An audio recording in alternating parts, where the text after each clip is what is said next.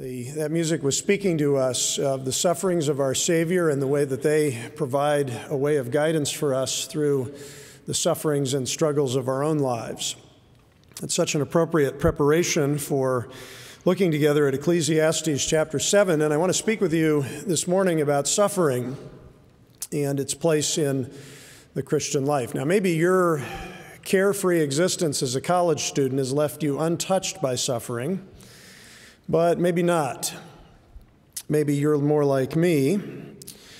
Just in the past few weeks, and I just made a list here of some of the forms of brokenness I've been dealing with: chronic illness, life or death, life-threatening illness, depression, anxiety, betrayal, broken relationships, destructive sins, the grief of death. Some of these are my struggles, and some of them are the struggles of the people I love. And so I can relate to the Wheaton alumna who was in a serious accident and through a long period of struggle wrote about the days, she said, when you feel like a quivering, cowardly shell of yourself, when despair yawns as a terrible chasm, when fear paralyzes any chance for pleasure. Maybe you can relate to those experiences. Maybe some of your prayers are like my prayers. Help me, Jesus. That comes up a lot in my prayer life. Or prayers from the Gospels like, have mercy on us, Son of David. At times like this, it is encouraging to me to reflect on some of the lessons I have learned from the Scottish theologian Thomas Boston, who pastored a little country church in the early 1700s, not too far from the city of Edinburgh. And to put this man's sufferings into context, let me just give you this one fact: that out of the 10 children who were born to Thomas and his wife Catherine, 6 died in their infancy. One loss was especially tragic. Boston had already lost a son named Ebenezer, which in the Bible means, thus far has the Lord helped us. But that child died. And yet when his wife was expecting another child, the thought came to Boston, well, maybe I could name this child Ebenezer as well. What a testimony of faith that I would be able to say, yes, the Lord helped us to this point. Now he's even helped us to this point. But he also thought, what if this child died too? What if we had to bury another Ebenezer? That would be a loss too bitter to bear. And yet in faith, when the child was born, Boston decided to name his son Ebenezer. The child was sickly. Despite the urgent prayers of his parents, he never recovered.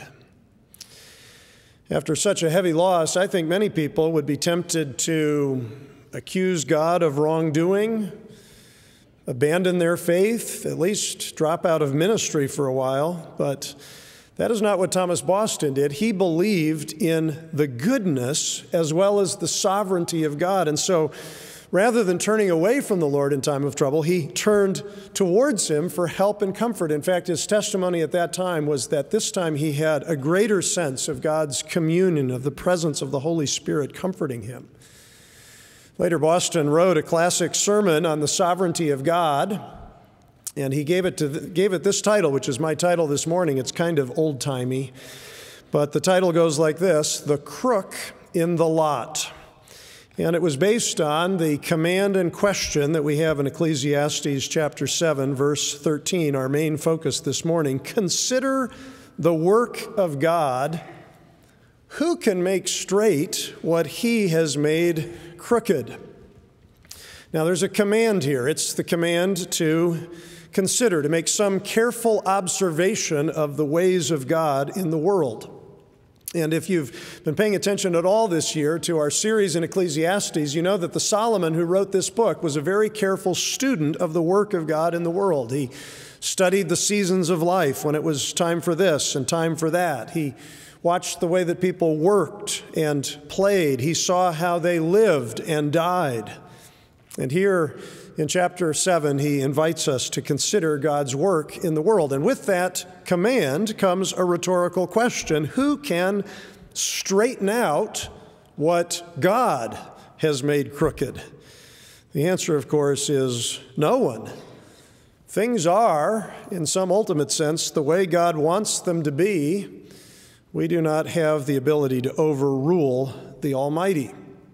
Now, when the preacher talks here about something crooked, he's not talking about something immoral. He's talking about some trouble we have in life that we wish we could change but cannot alter.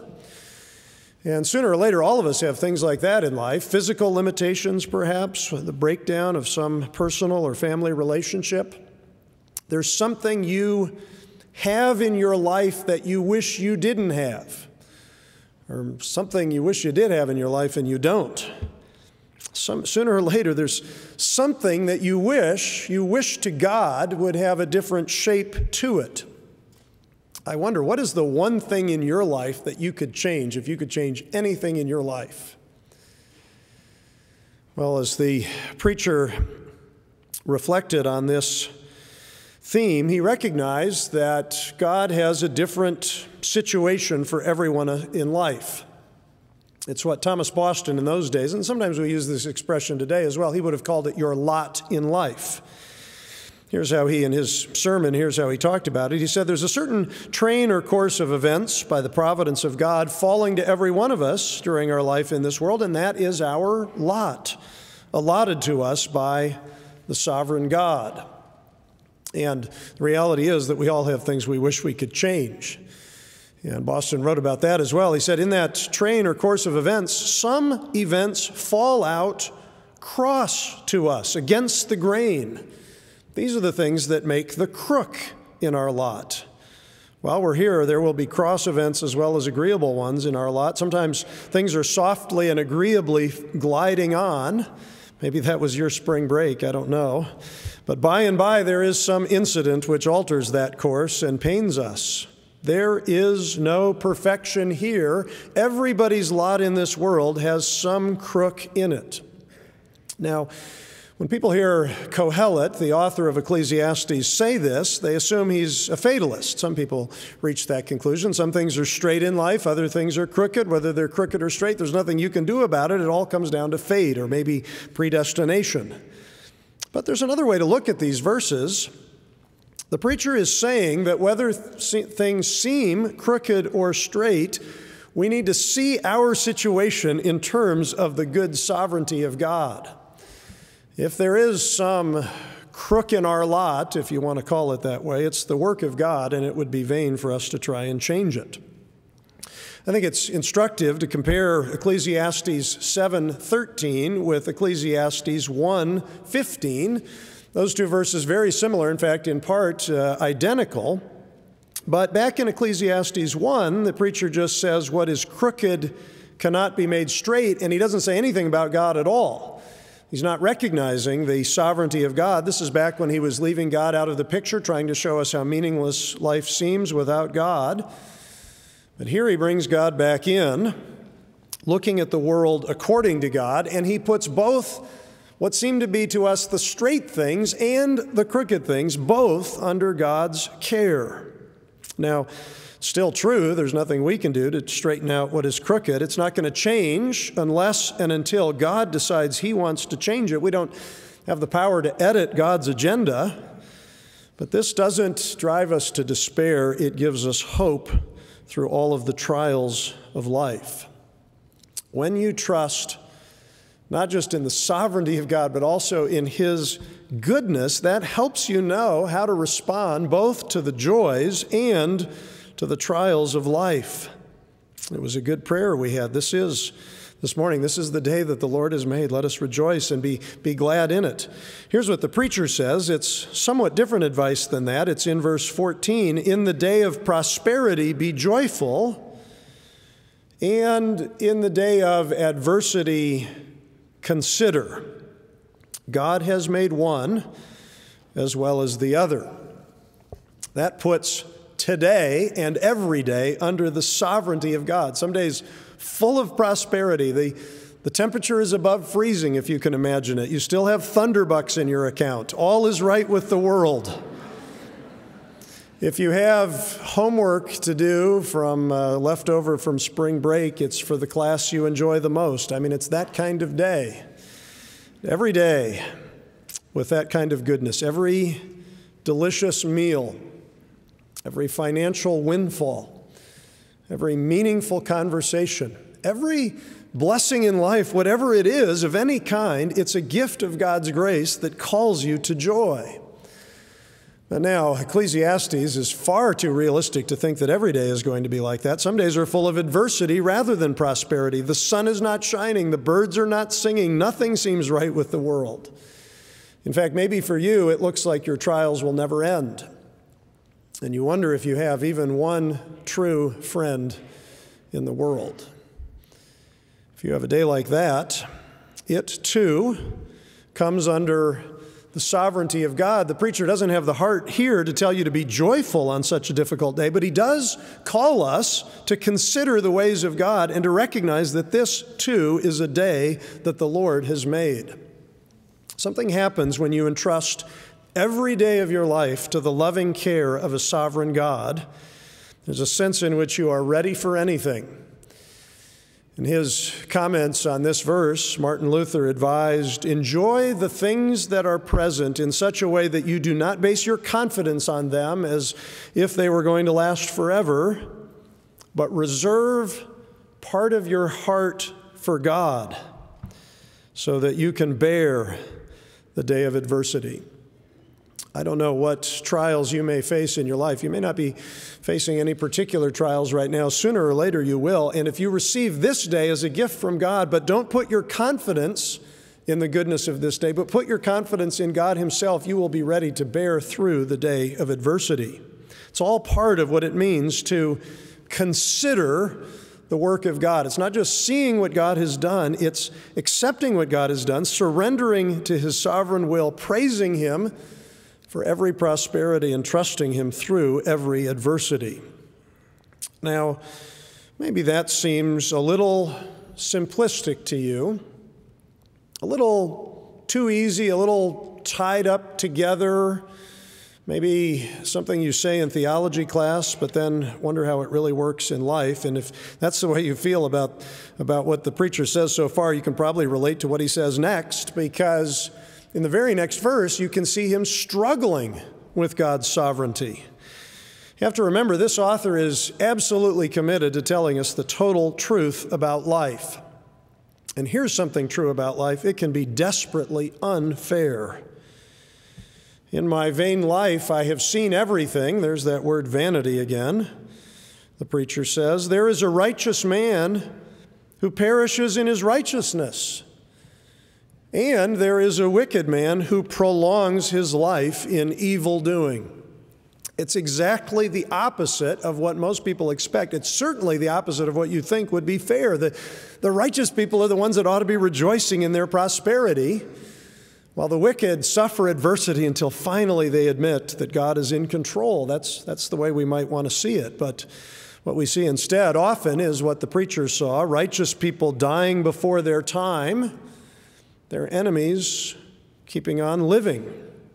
Godly pastors are martyred for their faith, and their persecutors live to terrorize the church another day. These are the kinds of things that happen in this world, and sometimes you say, it's just not fair. In fact, we looked at this issue of injustice in our last time together in Ecclesiastes. There are some crooked things in life, maybe in your life, maybe in somebody else's life, maybe in the world generally, that you wish you could straighten out. And yet, as he struggles with the reality of life in a fallen world, the preacher gives this practical advice. I wonder what you think of it. Be not overly righteous. Don't make yourself too wise. Why should you destroy yourself? Be not overly wicked, neither be a fool. Why should you die before your time? Some scholars believe these verses are rather cynical, and maybe they are. Maybe the preacher is saying something like this: if only the good die young, don't bother being a goody two-shoes. You don't want to have anything come after you, and that's the way some people think today.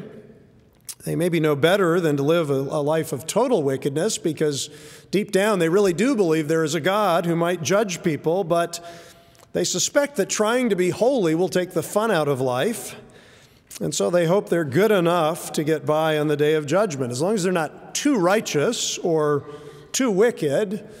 They are happy just the way they are. If that's what the preacher means here, I suspect he may be looking at life under the sun again, leaving God out of the picture, and just thinking about good and evil the way an unbeliever might think about them, just in earthly terms. There's another way to look at this verse, and I somewhat prefer it. When he tells us not to be overly righteous, I think he's telling us not to be self-righteous. The form of the verb that he uses here may refer to someone who is only pretending to be righteous. It's actually a kind of hypocrisy, seeming to be better than you really are. Besides, if God's standard is perfection, if we're called to love him with all of our heart, mind, soul, and strength, then how could anyone ever be too righteous? How could you ever be overly righteous in that sense? No, our usual problem is thinking that we are more righteous than we really are. And so the preacher gives us this advice. He says, don't be, so to speak, too righteous, and certainly never think that you are too good to suffer, that it would be unfair for somebody like you to have a crook in your lot. It's tempting to say, God, I really don't deserve this. Don't you know who I am? Or maybe what I've done for you. And it's a pretty short step from there to saying, who does God think he is? Now, not that we should be unrighteous. There's a balance here in this verse. He's not saying here it's okay to be a little bit wicked as if there was some acceptable level of iniquity. His point rather is that there is great danger in giving ourselves over to sin. It's one thing to fall into sin from time to time, as everyone does, then to repent of sin and get back up and try to serve the Lord again. And the preacher will say as much in verse 20, there's not a righteous man on earth who does good and never sins. But there's a world of difference between committing the occasional regretful sin and making a deliberate decision to pursue a lifestyle of theft and deception and lust and greed. Could it be that someone here this morning needs to hear that warning? A warning from the Spirit of God not to give your life over to some particular sin. There is grace for you, strength in the Holy Spirit. And the preacher is saying here, don't be a fool. If you live for sin, you will perish. And so there are two dangers here. There's self-righteousness and there's unrighteousness. And frankly, both of those are a real temptation for Wheaton College. And both errors lead to destruction. They may even lead to an untimely death. It's not going to happen all the time, but it certainly does happen sometimes. And there's a way to avoid both of those dangers, and that is to live in the fear of God. The preacher gives this hopeful word in verse 18, for the one who fears God shall come out from both of them. I think referring back to these dangers described in verses 16 and 17, the dangers of self-righteousness and unrighteousness. We are called to fear God. That's going to become increasingly an important theme in the book of Ecclesiastes. It's holding God in awe for his majestic beauty. Some of the themes that we were singing about earlier, the inaccessibility, the immortality, the invisibility of God. You start wrestling with those kinds of attributes. You are filled with awe. You have respect for his mighty and his awesome power. And when you really do fear God, more than anything else in life, it will help you look beyond present trials and see the work of God and accept the work of God, even the crooked things, until he chooses to make them straight. Earlier I mentioned Thomas Boston and his classic sermon on Ecclesiastes 7:13, the crook in the lot. And Boston ended his sermon just by listing some of the reasons why God makes some things crooked. These are biblical lessons, and Boston had confirmed them through his own experience of grief and pain. Why is it that God leaves some things crooked in life, even when you pray for him to make them straight? I want to just mention some of these reasons very quickly. Here's one. Boston says, sometimes the crooked things in life are a test to help determine whether we really are holding on to Christ for our salvation. Job's a good example of that, afflicted with many painful trials, in order to prove the genuineness of his faith. Some of our own sufferings may have the same purpose. By the grace of God, they confirm that we are holding on to Jesus. I'm not sure that's a reason we often think of why God might bring affliction into our lives. Here's another reason Thomas Boston talked about. He said, whatever crooks we have in our earthly lot, turn our hearts away from the vanity of this world and teach us to look for happiness in the life to come. Whenever we go through suffering, it's part of our preparation for eternity. I think, for example, of the prodigal son who did not head for home and to his father until he had lost everything he had. Maybe this is one of the reasons we go through crooked things in life, where God is teaching us to look for the day when he will make things straight. Sometimes the crooked things in life convict us of our sins. It's not always the case that God is judging us through our trials, but sometimes it is. And the Holy Spirit, in any case, can use our trials to touch our conscience, to remind us of some particular sin we need to confess. It'd be a mistake to think that all our sufferings are a judgment for our sins, but it'd also be a mistake to miss out on the opportunity that suffering brings to repent for unconfessed sin. Well, there's so many other things the crooked things in life can do. They can correct us for our sins. Sometimes God allows us to suffer in a particular way that keeps us from committing a sin, or maybe to reveal a sinful attitude that would only be revealed if we went through such deep suffering. Or maybe God puts a crook into your lot to display his grace in your godliness under trial. These are some of the reasons we may face suffering in life, and the point of listing them isn't so much to help you figure out exactly why it is that you are going through some particular trial. Most of the time we don't know, although sometimes, particularly in retrospect, we can see it. I think the real point is to remember that whatever the reason, God has put it there. When something in life seems crooked, it's easy to tell God how he should straighten things out. But maybe part of what God wants to do is to straighten us out. And whenever we are having trouble believing that God really does know what he's doing, I think we should consider the work of our Savior. Our Good Shepherd once had a crook in his lot. It was a crook that came in the shape of a cross. And in a sense, our Savior asked the Father, this was part of his prayer in the Garden of Gethsemane, if there was any way to make Calvary straight instead of crooked. But there was no other way. God had a purpose in that crooked cross, a purpose of atonement for sin, through a sin bearer offering perfect atonement in our place, an atonement for sin that would lead to eternal life.